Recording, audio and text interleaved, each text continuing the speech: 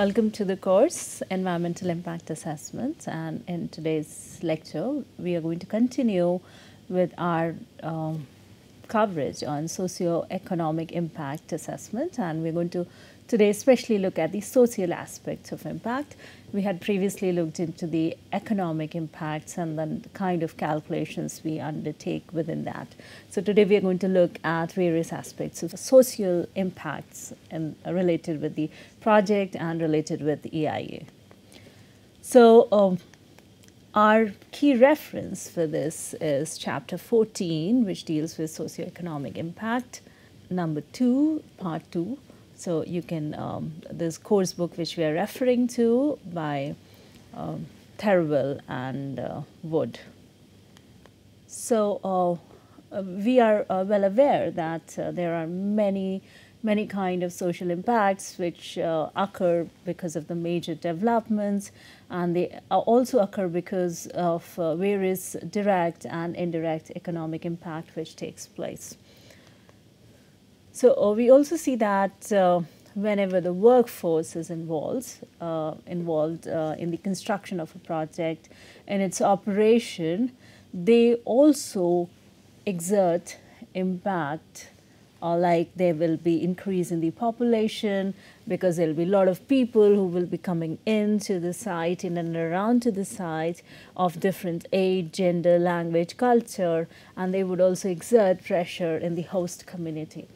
And then you would also see that there is increase in demand of, like there will be increase in demand for housing, and then also increase in demand for local services. For example, there will be increase in demand for education requirements for all the migrants who will be coming to the site. Like there will be requirement for more schools or more space in the school, and then more health facility, recreational facility. So it's going to exert pressure on the existing infrastructure. Likewise, you will see that there might be changes in the local crime rates, and there might be other issues also coming up, and then it might also link with a lot of community stress, how the host community or the other communities are able to cope up with the change. So it might also lead to stress, and there might be other kind of impact as well related with health, so which we have already seen health impact assessments, and you might also see impacts related with displacement and resettlement, which we're going to see in the next lecture as well. So accordingly, given this context, the second part of the lecture will include, we'll look into what all we cover in terms of scoping and baseline studies when we deal with social impact assessments, and then what are the different key issues, agendas, which you might have to look into while undertaking the scoping, and then what all approach you need to adopt in order to look at the impact on the population, to look at the impact on the local services, and then other kind of impact like social cohesion, also like stress and all that. What kind of considerations, what might be different types which you might encounter. Then in this coverage, you would also look at the impact prediction and evaluation. So what are the different methods which are available to look at the population changes? How do you look at whether the changes are significant or not? And how do you also look into the accommodation requirements and their significance? And then how do you look at the demand for local services, its significance, and other social impact about the cohesion, displacement, and resettlement? Then we'll cover the mitigation and enhancement aspect, where we'll look at what kind of measures are usually taken. We'll also familiarize ourselves with the concept of community benefit agreements, CBAs, and then we'll also look into social impact management plans. What are they? What all they are, through those, what all you're required to prepare and present. So that will be our coverage, and out of that, the expected learning outcome is that you should be able to identify the key purpose of scoping while you're dealing with socioeconomic impact assessments, and then identify key elements which you might have to deal with, and then different approaches you might adopt. Likewise, you should be able to identify different elements of impact prediction and different tools and methods of evaluation.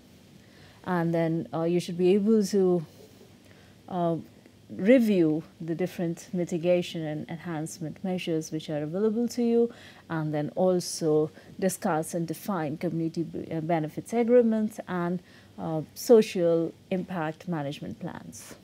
So moving on, we'll look into scoping and baseline studies. So looking at the key purpose, what you're really required to undertake when you're dealing with scoping and baseline study is that it's important that you understand the characteristic of the host society. So wherever the project is going to come, it's very important that you understand how the host society is, because the impact, the significance of impact would vary a lot depending on the host society. So it's important that you identify how is the society. So you need to create the profile of the society, which is going to be likely to be affected because of the kind of development which will take place. And it is needed that you draw a conclusion or you build profile based on the data, what you get, as well as on the attitude. So not only just on the data, but also the attitude aspects, like how is their attitude about receiving certain things, or how would they deal with it, what is their past history, what would be their reactions or acceptance level. So you need to look at those aspects, and when you look at these, this allows very meaningful understanding of the host community. So keep that in mind, that when you're undertaking scoping, especially for the social issues, you need to understand the host community, and you need to build their profile, as well as you need to, while you're building the profile, you need to look at both the aspect, the data aspect, as well as the attitude aspect of the host community. And further, in this stage, you also need to identify various stakeholders. So who are the different people who will be affected by your project? So those, for example, can include people living in the surrounding of your project area. So that's the simplest way to identify people who are living in the surrounding. Then it might also include the construction workers who would migrate into the area of development, so who would be coming to your site because of the construction work which will take place. And then it would also include people living near where the migrant construction workers may reside. So not only the construction migrants, but the people also living in and around where the migrants would be settling in, temporary or permanently. Plus, you also need to look at whole range of agencies and developers and supply chain links. So what kind of economic activity would take place, what kind of activities would take place, and who all will be involved, who will be at the disadvantage, who will be at the advantage, and then what kind of activities might go on in that place. So as a professional where you're preparing the social impact assessments, you need to identify all these range of stakeholders. Further, you also need to identify the socio-political context of the host community. So it's just not the data or the attitude, and the economic part of it, but you would also be required to look into the political context, like looking into the past history and looking into like how people might react to it and what would be the acceptance level or what kind of disadvantage the people had been in that particular locality. So depending on how they are likely to respond to your proposal, and what kind of trust they have on the government, because given the political context, there might be situation where people have distrust on the government. and also developers. So that can cause a lot of delay, that can also cause a lot of stress on the people. So those all past experiences have to be taken care of. So in this figure, you can see, this is from one of the case, you can see how they are providing the social baseline information for the particular area, and they're aligning it with the national standards, and you can see how the performance ranging from very poor to very good. You can see how the profile of the people have been created. You can see that how the housing and health is there, and then as per the national standards, you can see it's going little on the higher side, housing and the environmental health, which is almost touching 3. Likewise, you can see identity, image, and heritage, which is like considerably low, 1.5. Similarly, you can see social mixing and inclusion and cohesion, which is going above 2. Well-being, which is nearly touching 2.5. And education and skills, you can see it's just 2. Employment is again under 2. And then empowerment, participation, and access is again 1.5. And health and safety is 2.5. So you see in that scale how we are trying to understand the context of the people and then their environment who are living in the project site, the influence site of the project. We can see from their example like how these profile buildings are done. This is not exactly from the EIA report, but I've taken it, how the social profiles are built. I've taken the example from Mumbai Metropolitan Regional Plan 2016-2036. So you can see from here like how the profiles are built and how different graphs and numbers data are used to understand the characteristics of the community, host community. So you can see here, so the graph showing cities' declining share of the population, how the population is declining. You can see population within different areas, how these areas are, and then how these tables and these graphs are used to communicate and also understand it. At the same time, you can see they have used GIS maps to indicate the population distribution. You can also see population density distribution here. So you can see like how with the legend, if you read, how the population is from 500 being the lighter color to dark green being above 1 crore. So you can see how the population distribution is and then how the density is. Likewise, you can see the light color showing density up to 250 to about 32,000. So you can see those density here, and all these data is taken from census 2011, which you can see here. See, and further you can see the demographic characteristic here again. So you can look at the table on the left hand side and all the how the data has been presented so that you understand the profile. So you can see 8 sex pyramids of Greater Mumbai, how it is. So they are showing it for different time periods. So you can see 1991, 2001, 2011 for Thane district and Raigad district. So you yourself can see that how male population is expanding. The blue side is going on increasing rapidly compared to the red side, which indicates the female. So that helps you to understand what's really happening because of all the activities which are going on taking in that place. So likewise, I'm showing you so that you understand how the different socio-economic data, the community profiles are indicated here. So here, understanding the economic profile, you can see here on the left-hand side figure taken from the report. You can see the tertiary sector, pink, you can see secondary sector, and then in blue you can see the primary sector. So you see the composition. These kind of graphs help you to understand. By the proportion itself, you can see that there are lots and lots of people who are involved into tertiary sector. And since it's showing in timeline 93, 94, 98, 99, 99, 2000, and so on till 2013. So you can also see that the secondary sector is declining and tertiary sector is increasing. So you can also understand what's really going on within the host community. And then in the right-hand side, you can see registered and unregistered manufacturing in the district. So all these profiles are presented. You can see the employment growth sector-wise. You can see the mining and quarrying, fishing, agriculture, hunting and forestry. So what's really, you can look at the fluctuation in 1998, agriculture and housing was very big, the blue color.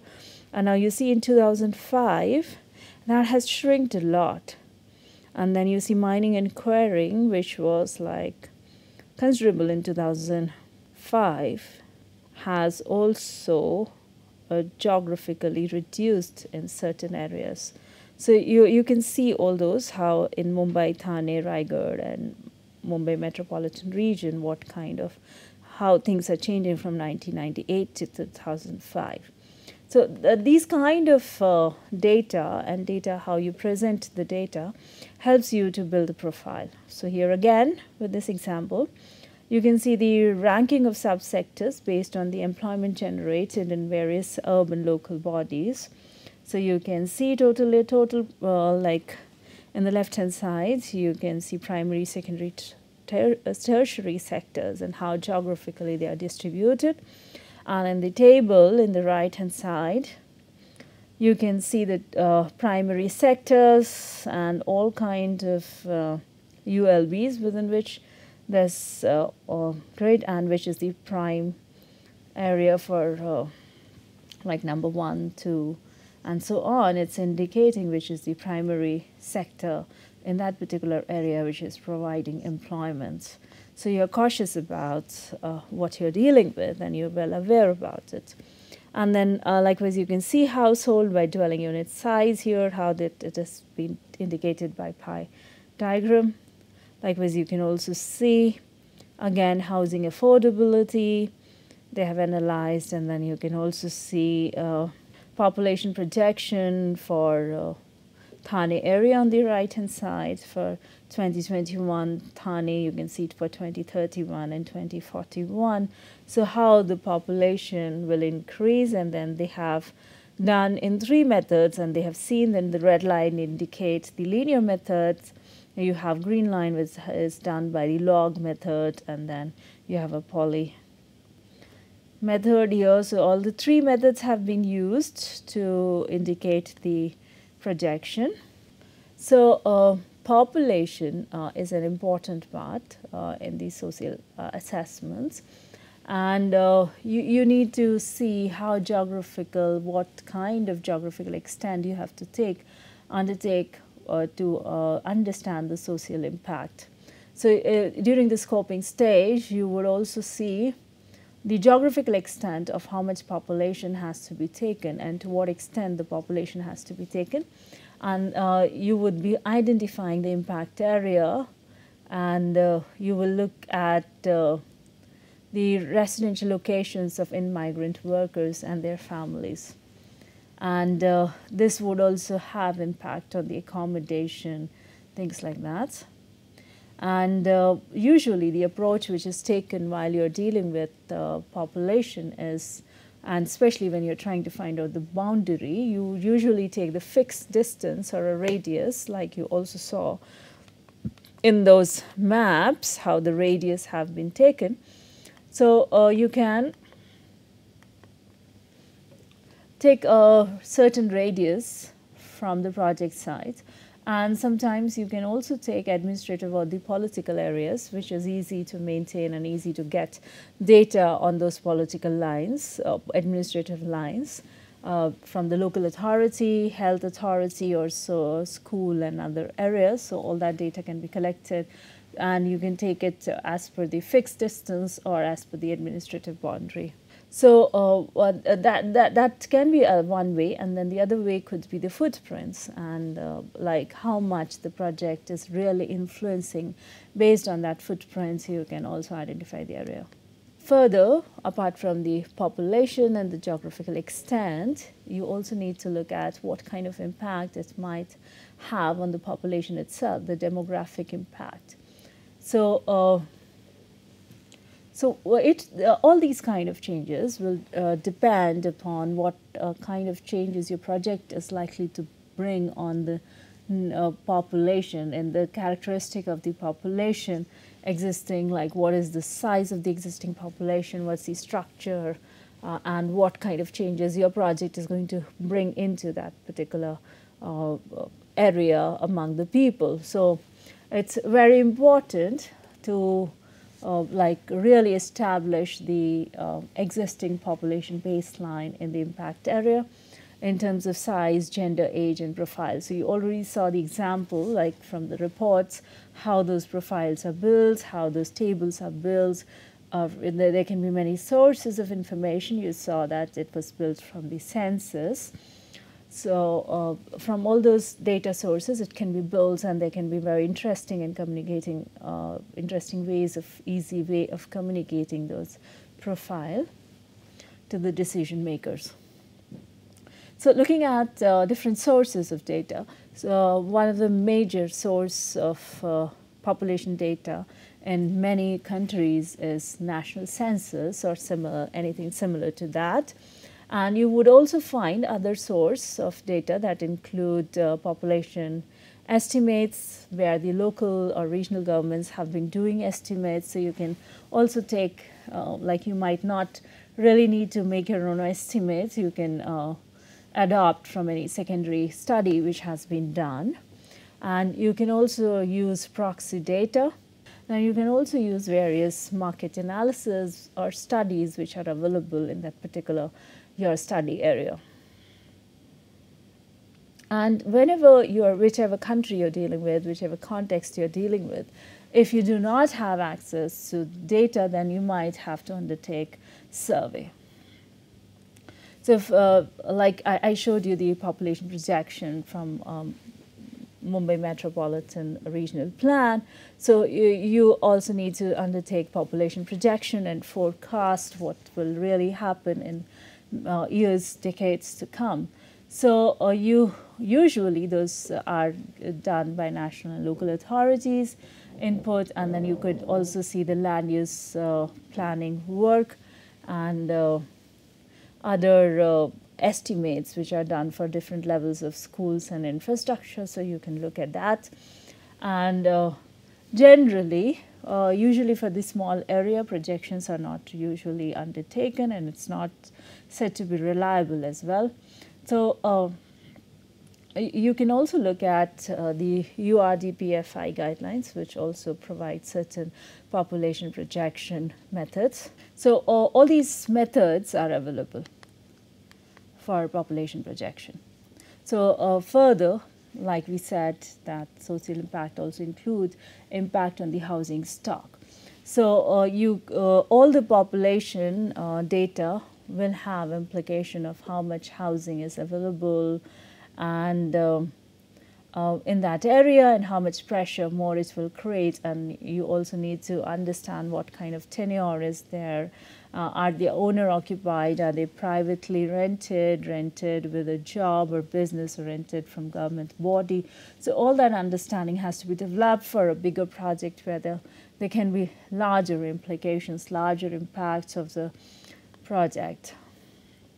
And when you are looking at these housing requirements, you are required to look at all the requirements at various stages. So not only just one cumulative requirement, but you would be required to look at how much housing would be required or how much pressure would be created at the construction stage, and what kind of pressure would be created during the operational stage, and what will really happen when the project is decommissioned.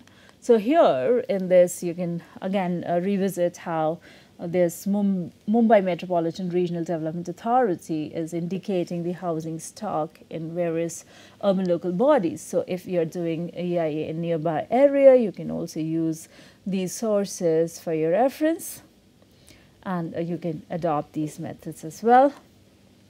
And then similarly, you have to look at the local services. So all these immigrants, people coming from different economic background for different purpose, from the construction to operation, they would have certain requirement for local services, and they would come with families or come individually, but then they would have requirements for education, health, recreational, the safety issue, fire and social kind of social services, all that would be required. So you can, you might have to look into that as well.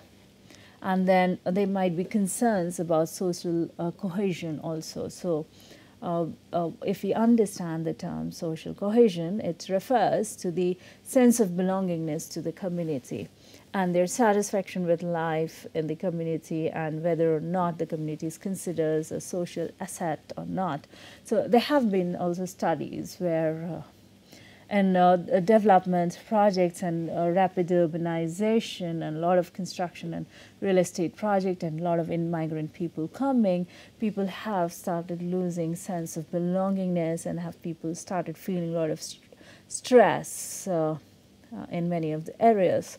So you also need to understand, but it also depends on country to country, context to context, how much importance, significance they give to the social cohesion.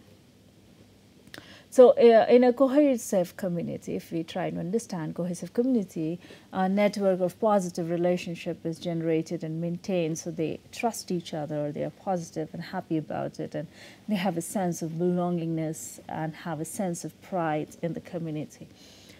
So it's important that you profile the social cohesion, but it is also said that at the same time it's very challenging, and often data is limited, and often you have to rely on a lot of surveys, which can again be challenged for its authenticity.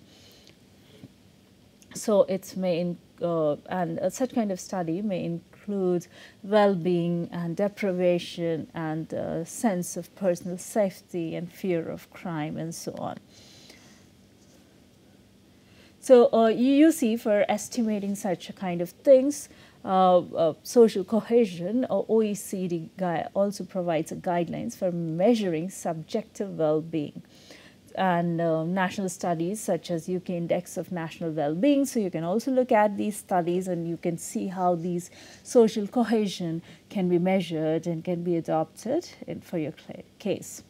So when we look at the study, UK-based study, it looks into 4 key questions, like how satisfied are you with your life nowadays? To what extent do you feel the things you do in your life are worth while, and how happy did you feel yesterday, and how anxious did you feel yesterday? So you see how it's very subjective and very qualitative in terms, and then the record, what they make is from 0 to 10, where 0 is not at all and 10 is the completely happy, satisfied, so that kind of things. So I've given you a link to these guidelines. You can see here the OECD measuring subjective well-being, you can see here, as well as you have a link to Index of National Well-being by UK. And then you can also look at deprivation indexes, where you have, it helps you to social profiling of good. You can see another good example from England, an index of multiple deprivation, IMD, so we had spoken about it before as well. And you can see the example here of composite index of multiple deprivation, IMD, at lower layers super output area, LSOA, or Bradfold in UK. So you can see the composite index of multiple deprivation here. So you can see the legend. When we read the legend, we see the number 1 is the most deprived and number 10 is the least deprived, and the most deprived are the darker color and the least deprived is the lighter shades. You can see here and see how the deprived areas are in this particular map. You can see that. So you also have international level example of deprivation index, which is provided by Global Multidisciplinary Poverty Index, MPI. So the global MPI has 3 dimensions and 10 indicators. So you can see the 10 indicators here in the diagram of the Global Multi-Poverty Index. And so that you can see the year of schooling, school of attendance, child mortality, nutrition, electricity, sanitation, water, floor, cooking, fuel, assets, and so on, like a health, education, health, and standard of living.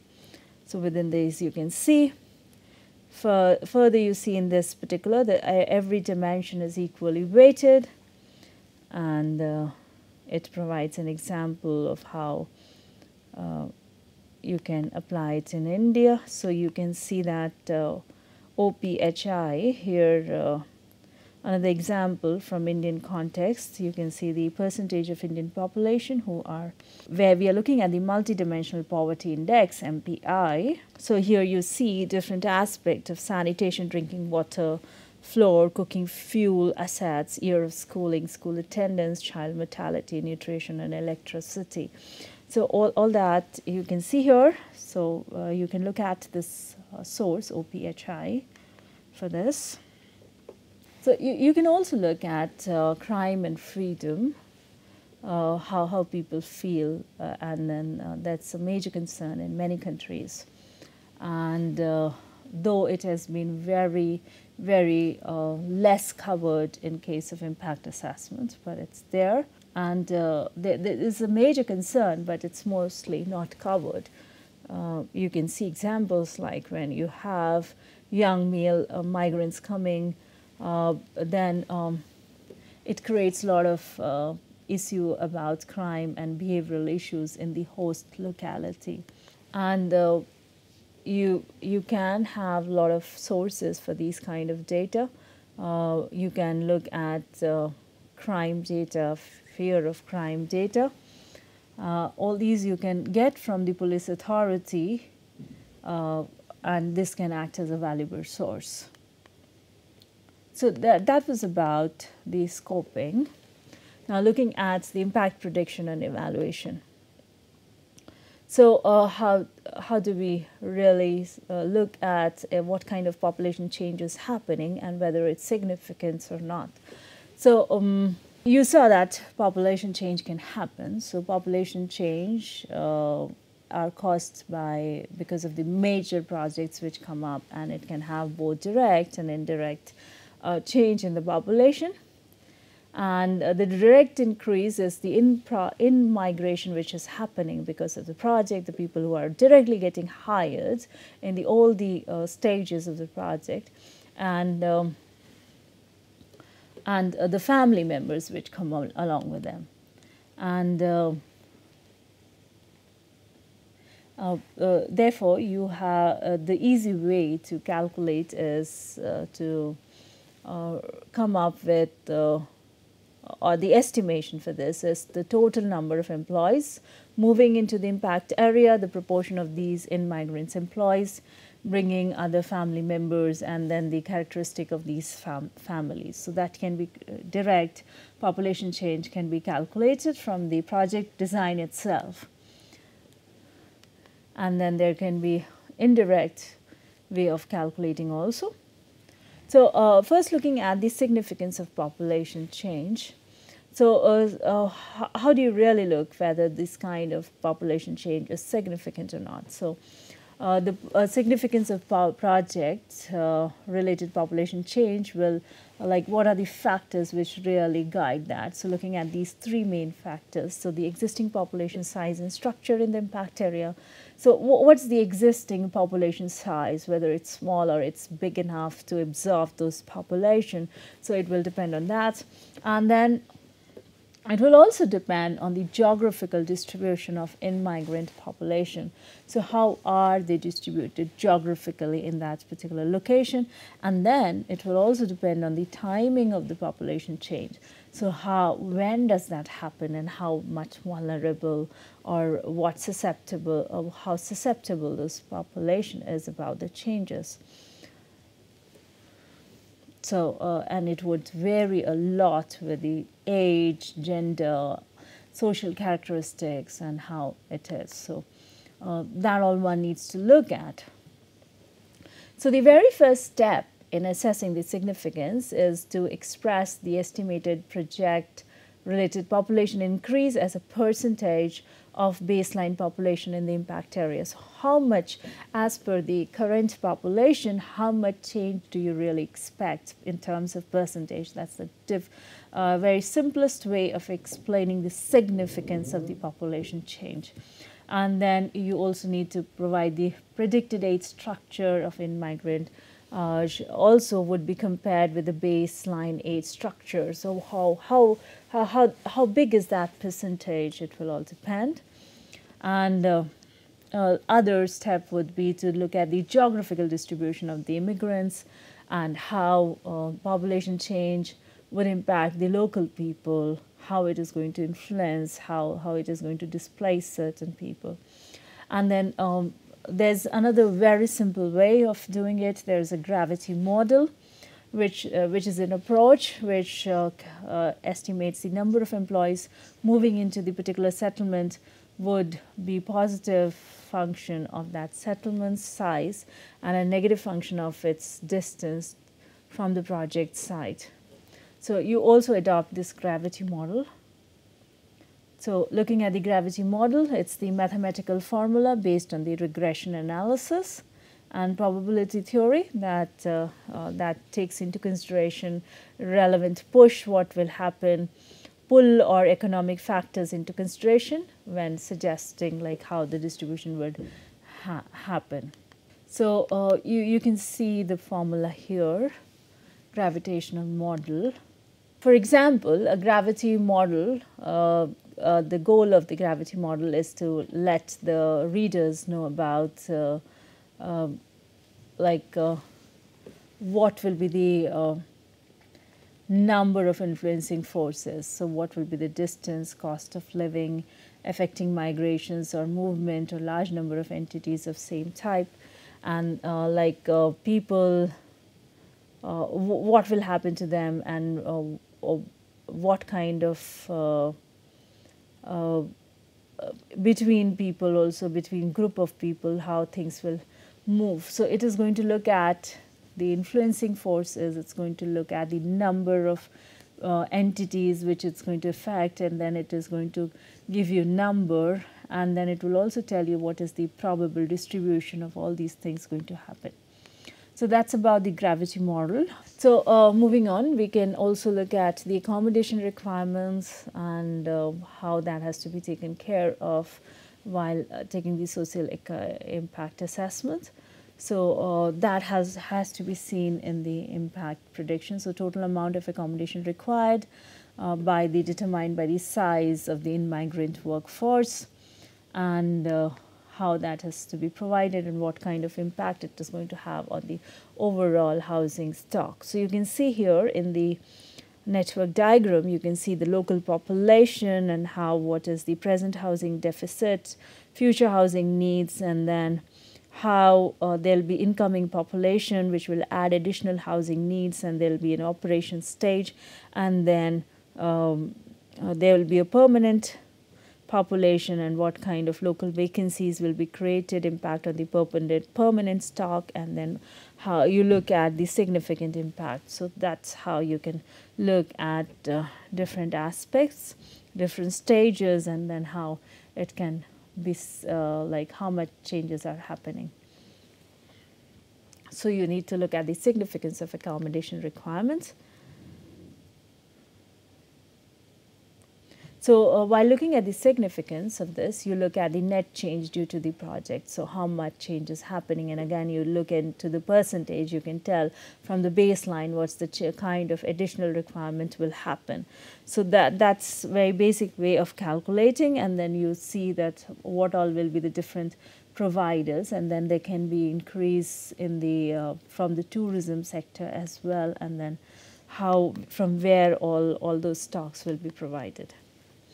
Then looking at the demand for the local services.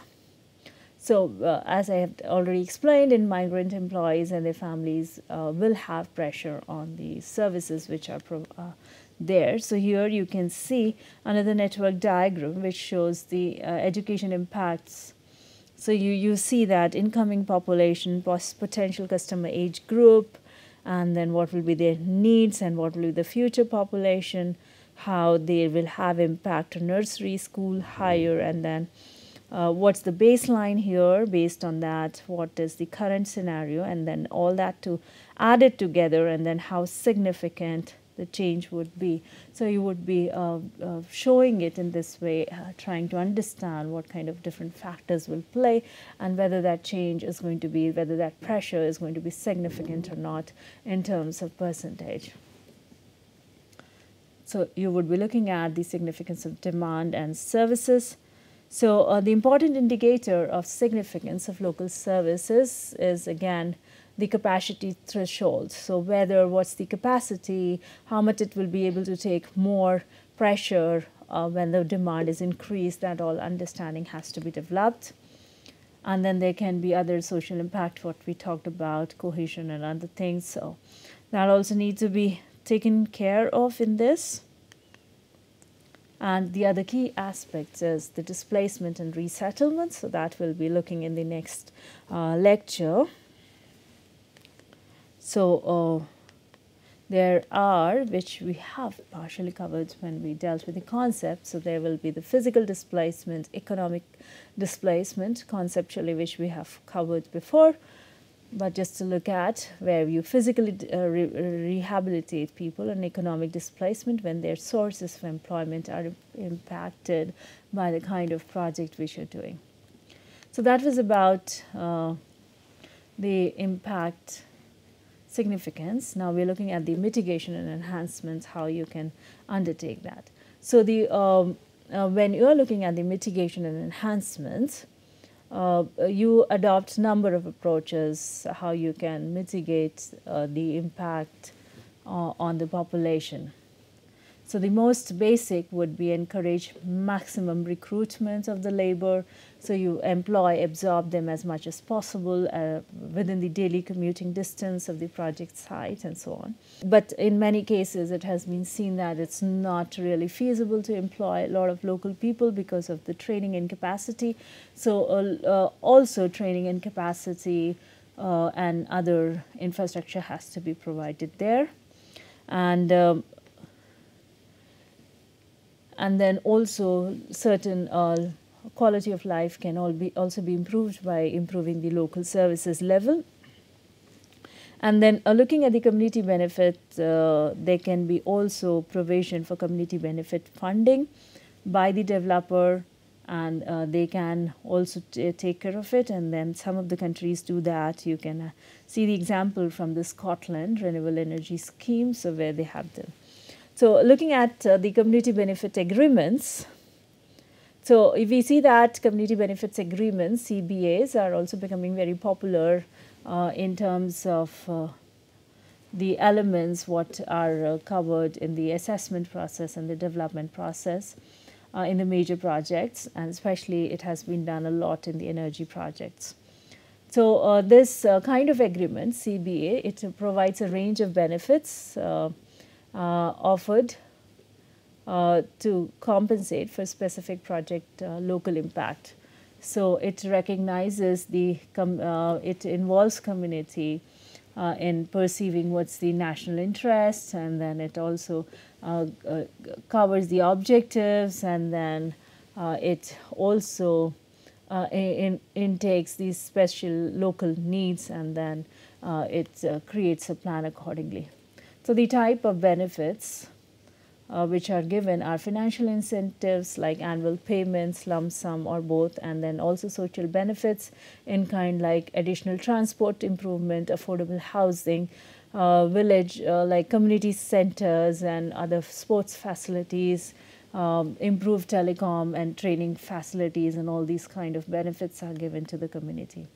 So you can also see EIA also provides 6 ways of which the projects can contribute in local benefits to the host community. Like you can have social investment funding, they can also create local content, especially employment, and then you can also have shared infrastructure, then you can have capacity building, training support, supporting community initiatives, funding for those community initiatives, and payments of like other royalties to the local landowners or local authorities, so making them as also shareholders in the project. So social investment may also go in the specially managed social investment fund also for community infrastructures. You can be looking at the schools, hospitals, and then also might have microfinance schemes and so on. So that was about the CBA. Now looking at the social impact management plans. So this is provided by EIA. So it highlights that it's very important to have social impact management plans, and it is the need for social impact management plan is growing, and large bodies, governments have been recognizing it. So you see examples from Queensland, which created a environmental impact statement process, and a social impact management plan is integral part of EIA process itself in that particular country. So you can find the guidelines for preparing the this social impact management plan. So this guideline is provided to you, and then you can also look at this guideline.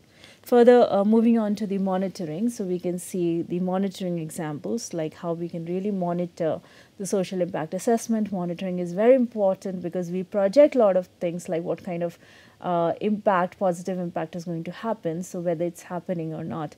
So looking at that, you can see that how they have in this table, you can look at what kind of procedure they have adopted, how when the monitoring has to be taken care of, and what kind of issues have to be checked for. So like we are saying, the employment will be generated, and local people will be involved. So induction procedure, code of conduct of sign off, so you need to check that, and you need to check it when the employment requirements are coming captive, or like you need to look at the worker's name, gender, ethnicity, and their addresses, and then you can check whether those local employment have been created for the local people or not. So those kind of things can be taken care of. And then specific post-induction workforce surveys can be done, and there can be regular reporting by different agencies also. So like this, you can also monitor what kind of commitment in terms of level of services, in terms of employment, in terms of housing, how they're proposing, and how those things are really monitored. So that was about the social impact assessment. So summarizing what we covered today. So we looked at the scoping and baseline study stage. We looked at what all you need to take care of, and what are the possible impacts which happens, and how do you collect data for that. Then we looked at impact prediction and evaluation. How do you really evaluate the significance of any kind of change which you see? And then we looked at mitigation and enhancement methods, and then also we looked at the community benefit agreements and social impact management plans, and then also looked at the example of monitoring. So that was all what we covered today, and these were the references for this particular session. And you can also see certain suggested watch and read in this. So winding up, please feel free to ask questions related with the subject. Let us know about any concerns you have. Do share your opinions, experiences, and suggestions. Looking forward to interacting and co-learning with you while exploring EIA. Thank you.